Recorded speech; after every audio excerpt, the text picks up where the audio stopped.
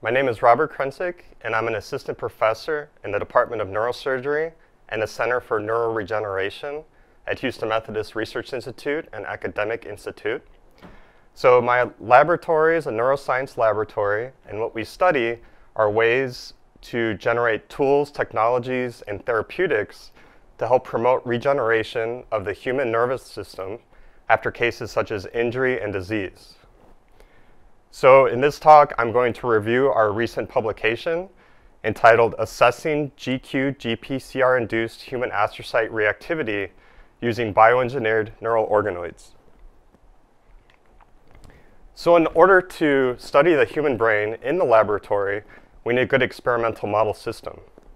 So currently, the state-of-the-art, or traditional approaches, includes using human pluripotent stem cells, which are cells that we reprogram from patient skin or blood cells, and these cells can then generate any cell type in the nervous system. We differentiate these to neural stem cells over time, and then we further differentiate these into neurons. And these are very useful for experimentation over the past 10 to 20 years, but there's definitely still caveats with this approach, and my laboratory aims to develop new technologies to make this whole approach more reproducible and accurate to model the human nervous system. So as we know, the human adult brain is multicellular, the cells are mature, and they're highly active. So they're constantly active, and we'd like to recapitulate this activity within our experimental dish in the laboratory. For example, the brain contains more than just neurons. It also contains star-shaped cells called astrocytes, and we know these astrocytes are very important to maintain health and homeostasis during brain activity.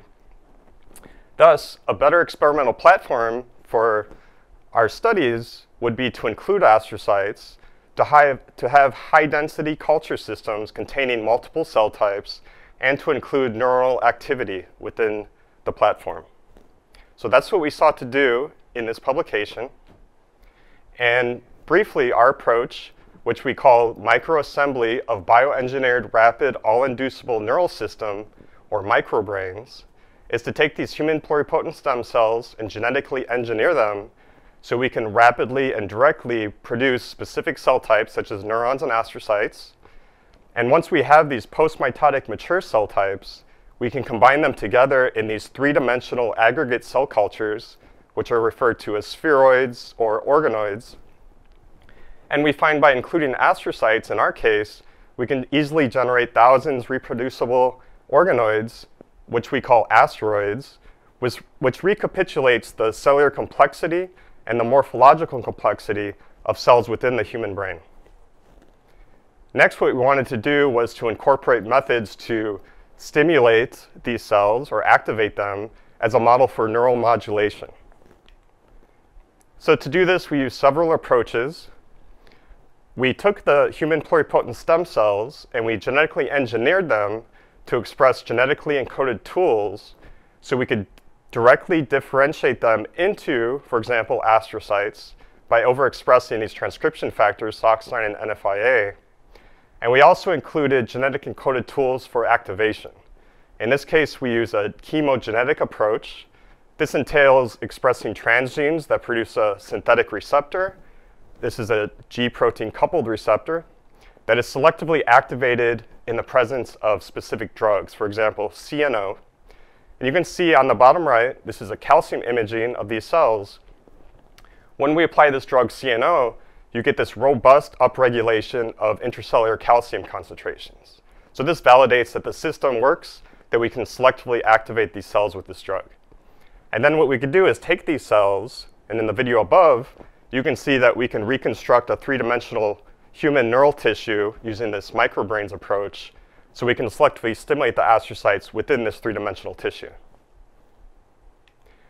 On the other hand, it would be great if we can also specifically modulate or stimulate neurons using a different approach. So to generate these excitatory neurons, we overexpressed a transcription factor called neurogenin, and this rapidly produces excitatory neurons. But in addition, we included an optogenetic system. So this is a genetic encoded tool that has the cells produce a light-gated ion channel So in the presence of light, in this case blue light, you can open up these ion channels and allow ions to flow into the cell and activate the neurons. So on the bottom right, you can see, for example, these neurons plated on multi-electrode arrays. In the presence of light, you can get a robust activation of the cells indicated by the spike activity. And above demonstrates we can take these same neurons and we can generate these asteroids with them, and then we can use this system to stimulate the entire neural network at the same time. So what we wanted to do with the system is to understand what's the consequence of neuromodulation. So our approach was to modulate these brain cells either acutely within a few hours or to chronically activate them over several days. And then we used a combination of different profiling techniques to understand the transcriptomic response by looking at gene expression, by using proteomics to understand what type of proteins were produced after stimulation.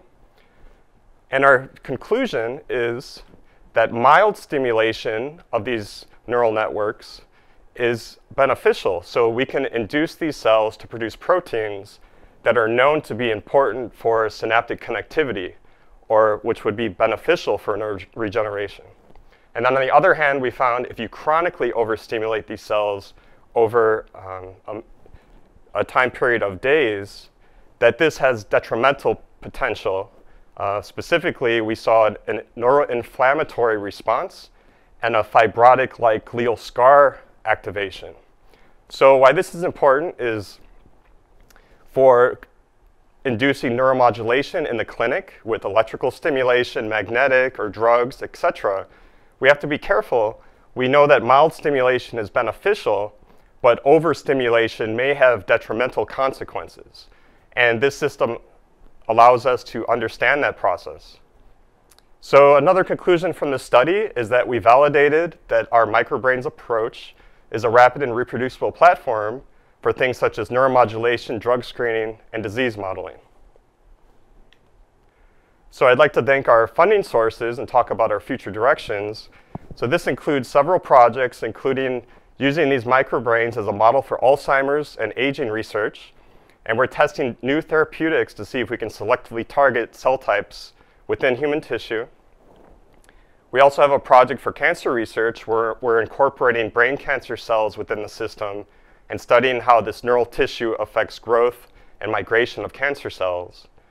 And we have another project where we're modeling Parkinson's disease by using cells that have genetic mutations similar as the patient's and try to understand how these mutations affect neural activity within this human tissue. So this study can be read more about in this online news publication on the right. And also I can refer you to our website and Twitter page for more information and to contact me anytime with more questions. Thank you.